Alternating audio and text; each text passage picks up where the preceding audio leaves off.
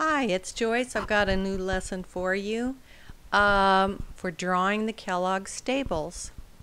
Here it is, done in charcoal by me. Here's another one I did with soft pastel. And here's another demo I did with Conte crayon and charcoal black. Whichever scene you are going to do, decide your color for the theme. Now here it is in the old days when it used to be horse stables. William Kellogg, the cereal guy, he owned the whole property of Cal Poly as it is now. There he is, he's off to the left with his horse, and he raised Arabian horses. In the hallways you'll see the horse stable doors.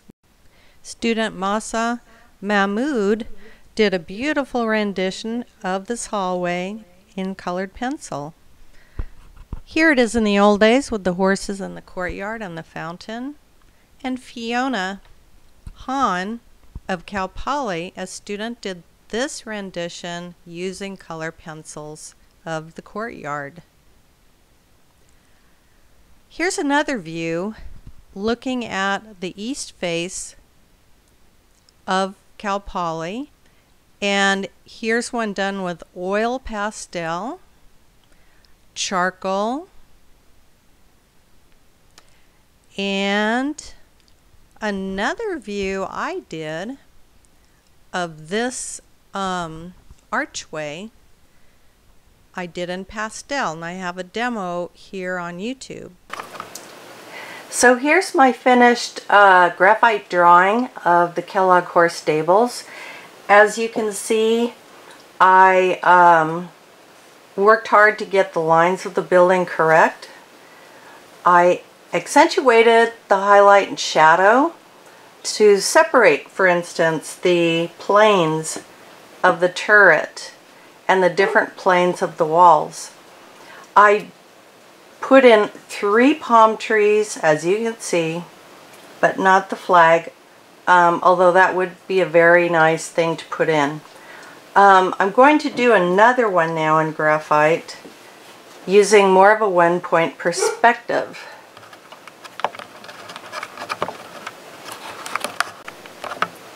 Okay, here's another view of the Kellogg horse stables that I'm going to develop into a drawing. The first thing I'm going to do is create a simple layout box, maybe 5 by 7, and I'm going to situate the different parts of the horse stables, the palm tree, and the hills behind it. I would say probably the turret is the first thing I'm going to put in. It's going to be about there with a very shallow roof. The next thing I'm going to look at, though, is the body of the horse stables, where the horse stables actually used to be. And for that, I'm going to need to do some perspective drawing. So I've got one congruent line here, and for the roof line I think that would probably go about there. So I'll lay that in. Let's see, my next step, I think I would put in this section of the roof. It's a little bit funky, it's got its own little roof, and this part of the roof would go off the page to yet another vanishing point over here. Now, the roof would go like this, and then it kind of slants down, and then this part of the roof would also meet that point.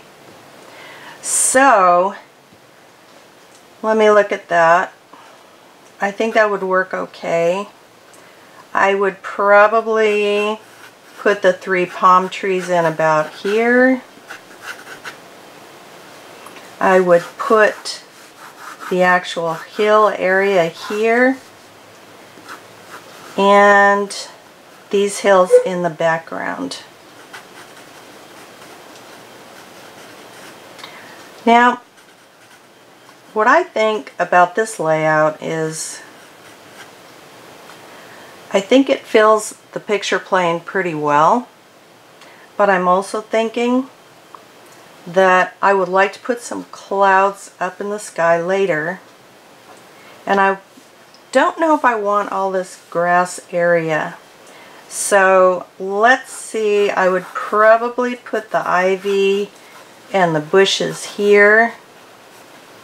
That eats up some of the space. It's got, this photograph I took, it's got a lot of late afternoon shadows and highlights from the sun. The long afternoon light popping in. Okay, I changed my mind. I think actually this would look pretty good because of all the activity with the light bars on the grass. I think that would fill it up really nicely. Another way I could crop it, I could do something like this, and that would zoom into your focal point, which is a turret, a little bit better. But I think I'll stick with this one for right now. So I've got my H pencil, my eraser. I'm going to start the bigger layout on a piece of paper. I'm going portrait style. So let's see, again, I'm going to figure that the turret itself, which is to me a focal point, is going to go about here. So I'm just going to briefly mark that. And the building here is going to go to a vanishing point well off to the right. So what I'm going to do on my table, I'm putting an eraser where my vanishing point is going to be.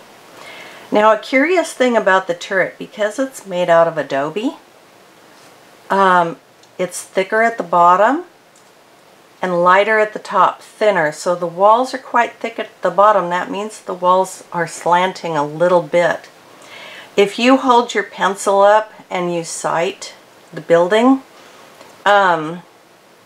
you are definitely going to see it. Now what I'm going to do is I'm going to start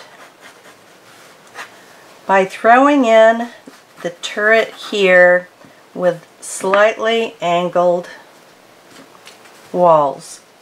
This turret is actually part of an octagonal shape, which if you walk around it in real life next time you're out at Cal Poly, you will see that it has 8 panels. Some of the panels are thicker and some are not. For instance, if a bird is flying over this turret, it's going to see an octagon something like this. And the windows that you see are always 2 windows on the wider side, not the more narrow side. So that's what it would look like from a bird's eye view. But what I'm going to do is I'm going to take my time, because this is really important. I put an ellipse here for the bottom of the roof, and I am going to carefully lay out where the panels go. And then there's another narrow one here. Here's my median line, which I will erase from here. You notice that the roof is not going to be that tall. And notice also, most people would use this line of the ellipse to create the roof. It's a little bit of a weird thing, because it's the upper line that you want to use. Think about if you held an ice cream cone above your head and you looked up, you would not be seeing this line, you'd be seeing that line at the top. So I'm going to erase that a little bit, like that. And I'm going to put the roof in of the turret about here. Okay, what happens is the turret kind of goes around. Let's shorten this one a little bit more. And the sections of the roof become flattened. It's no longer a curvature because they are matching where the panels happen on the side of the turret. This is the hardest part of this whole composition. If you can get this part down and it looking good, everything else is a lot easier to handle. So there's also going to be kind of a sub level to the turret. So now the next part I'm putting in is the actual building next to the turret that many years ago housed the horses, the Arabian horses. Okay, so that's about where it's going to be. I have a vanishing point way off the page. I have my eraser marking it, so I can use a ruler if I want, or if I'm good at using my eyes to find the congruent lines, that's how I did it. I put in this main wall. Now there's a third section which is a little bit kind of funky. There's like a red roof here, and then what happens here is the corner of another building is sitting on top of the actual old horse stables. And the way it works is it's kind of incorporated into the side of the turret. It's a little bit wacky, but we can do it. Now this line here for the top of the roof, that would go off to yet another vanishing point, which just because it's one line, I'm just going to guess it. So I'll make this part go down here, and then I will make this part hit the top. Okay. Now, notice that I've been using transparent construction so I can make sure everything's working together. At this point, I am going to move on to place the hill. So what I'm going to do with the hill, I'm going to make it quite a high looking hill, almost as if this is a castle sitting on top of a really high hill somewhere mysterious. Let's see, bushes are going to go about there. I'm going to put in palm tree number 1. Now these palm trees are all the same height in the photograph, but what I would like to do is I can put one palm tree about here.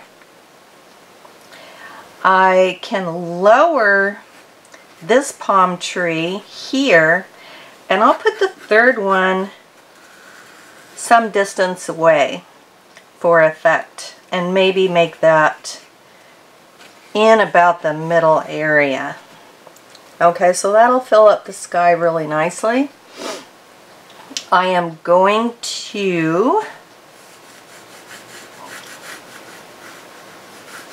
draw in Elephant Hill, which is in the background, Now, I grew up in Pomona, and this back here, we used to hike here. It's called Elephant Hill.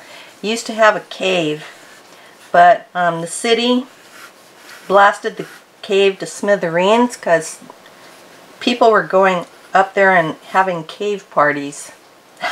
Anyway, now I'm going to put in this bush here, and I'm also looking at this part here.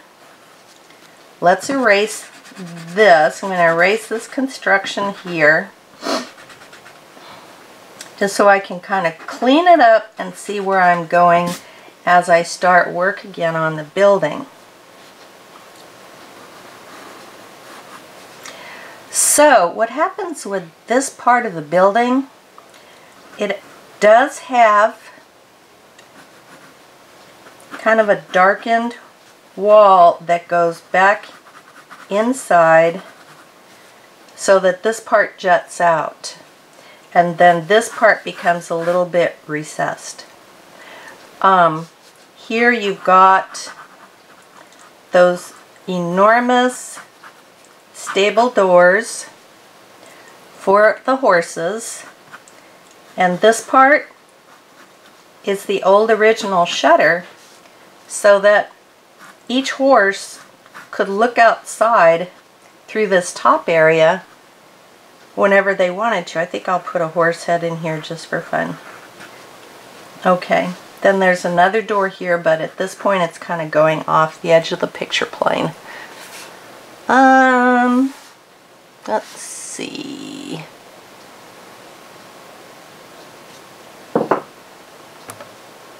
Now I'm going to hit one stable door here.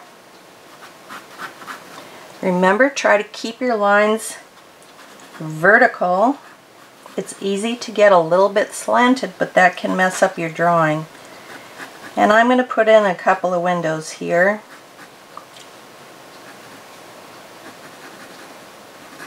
Like that. Now time to put all the rest of the windows in. I'll try putting these in next. Let's see. I noticed one thing is that, you know what? The side of this building, I need to make it longer, because according to the photograph, it should not be ending here. So I'm going to erase those windows too. And I'm going to make that adjustment. Okay, I'll put these two windows about here. There, that looks better. That works. Next window I'm going to put in is under the apex roof here. So I'm going to draw a line to show the middle. The bottom of this window is informed by that vanishing point off the left. So the way I'm going to do this is like this. And if you end up putting the slats in the window, they would go in like that. I've got two of these windows I need to put in. I think I'm going to move this line over a bit. There. Give myself more space for those windows. So if that panel is moved over, then yes, I have a lot of room for both my windows here. No problem. Am I going to put in all these windows? I don't know. I could, because another window goes here. I think I'll skip that one. I'll put these two in here. And I will also put the other two that sit here. Okay, ivy's going to go here. The lines of light from the late afternoon sun are going to go around here. I'm going to make them sloping because they're sloping down a slight hill, and it gives more of a feeling of space. Okay.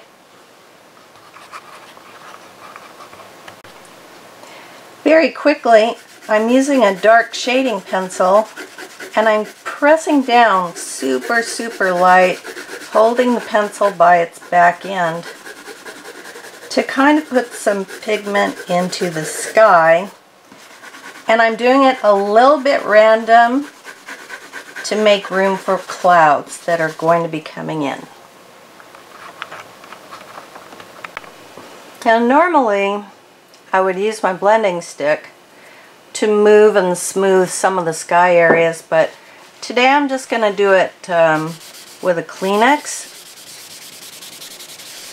because the sky is such a broad area. It's just tremendously large part of the composition. You know, the Kleenex, if I'm pressing very hard on this tissue and I'm trying to remember where I put the clouds in, if I go over the clouds, I can probably erase it. Well, I like the soft effect that it's giving right now, and I think it's working pretty well. I am going to make the top part of the sky a bit darker for atmospheric perspective. So I'll put a little bit more pigment over that.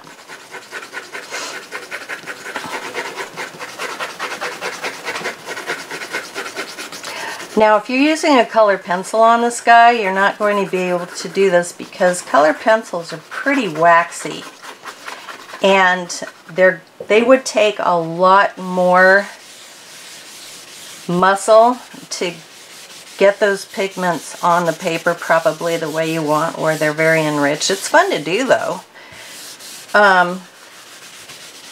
If I were going color with this, I would probably do the sky with pastels, give it a spray, and then use color pencils on the rest of it.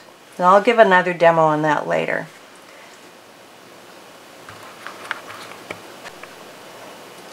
I used my large eraser and I softened the white cloudy areas a bit before I moved on.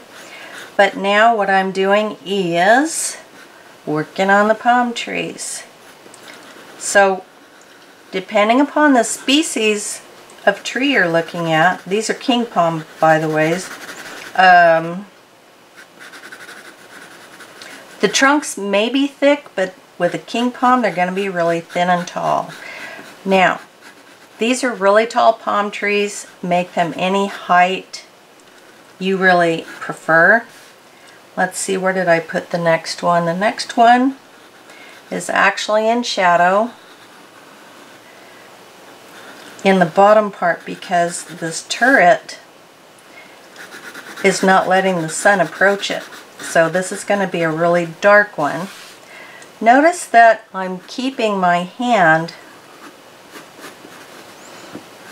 on a piece of paper. You can use wax paper, tracing paper, just so that my palm doesn't access the drawing and smear it. We all make that mistake. It's very easy to do. Now I'm going to put on the petticoat or the palm tree on the left. Now the sun's on the right, so I'm going to keep certain areas on the right very light, and I'm going to make the petticoat a little bit longer than it really is just because it's so pretty. I'll make it a little bit bigger. Now what the petticoat is, or the skirt, that's where when the palm trees die and they turn yellow, they, instead of falling off completely, they often just fall down onto the petticoat, making another interesting layer. When I grew up in Pomona, a lot of the palm trees had really thick petticoats because many people didn't trim them. But it's probably more hygienic to keep them cleaner. And I notice the Cal Poly palm trees are cleaned up regularly, so they don't develop a really huge petticoat. Okay, now I've got some basic palm fronds in here. I'm going to move over and do the next one, which is quite a bit bigger.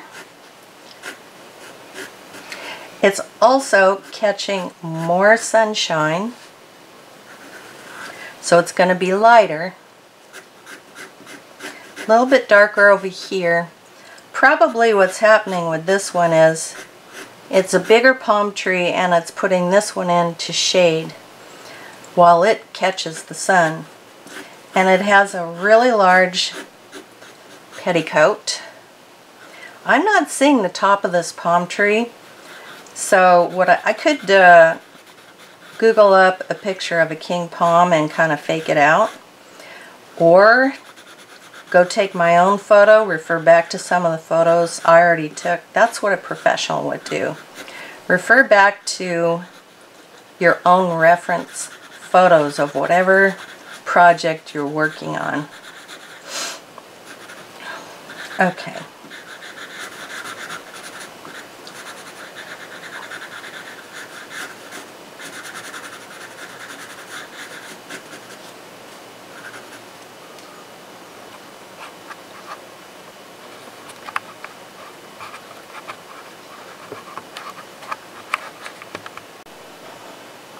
Finished up the palm trees. I put most of the palm fronds in silhouette because when you do look up at trees during the daytime, they are often in silhouette against the bright sky. What I'm doing right now is I'm shading in Elephant Hill in the background, and I don't want to make it too high contrast for the simple reason it's in the deep space and you're not going to see really vibrant colors or values in deep space, whereas like the picture of the turret is very much a focal point, partly because it's very high contrast. That's what you'd have to plan on. So I shaded in the rooftop to the turret, which is kind of a convex shape, and I made sure that I made each plane of the turret a different value tone. Now I'm over here working on the other section of the building.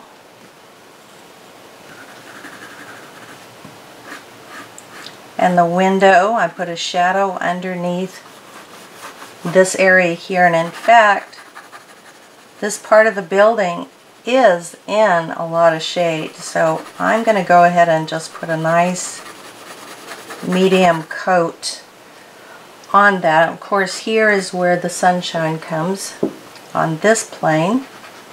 I'm going to make sure I keep that pretty light.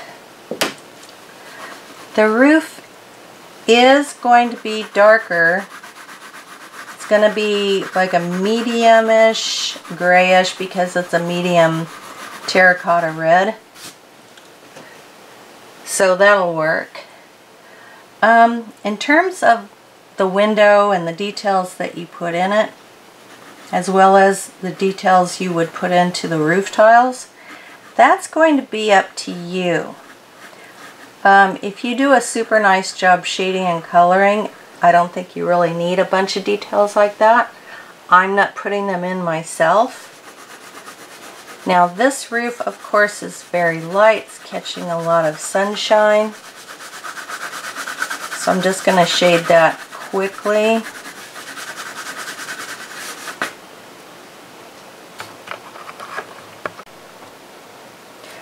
So I've done a lot of the building. I'm going to move to the bushes and the ivy and then the grass.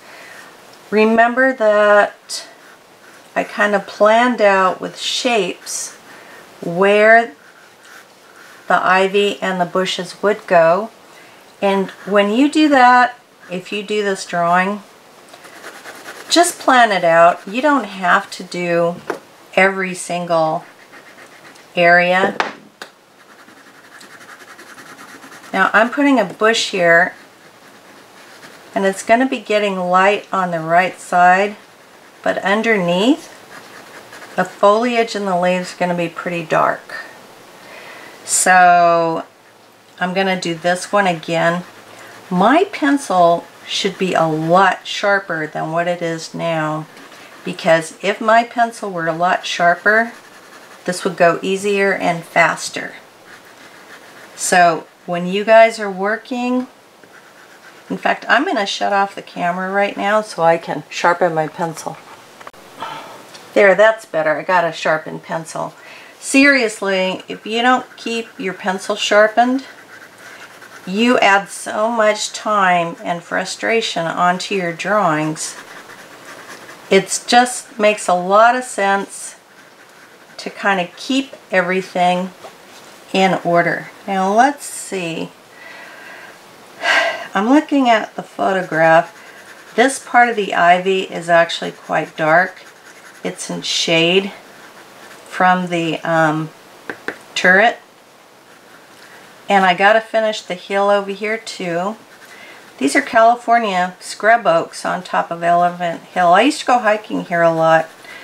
And a lot of people with those remote control planes, they love to go to the top of Elephant Hill because you get a 360-degree view of the entire valley. It's really fun. You should go sometime. There's also an ancient Indian burial place right over here that is locked up. People aren't allowed to go there. Now, lastly, I am going to put the grass in.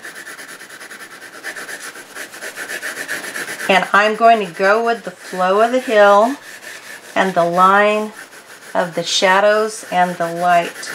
Am I going to put in little bitty pieces of grass, like little blades?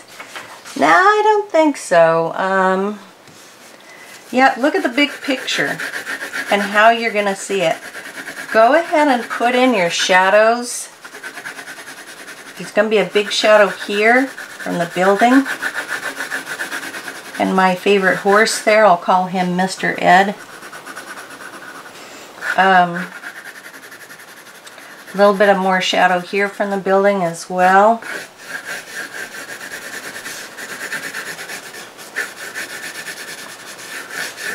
Okay. I can take my handy dandy blending stick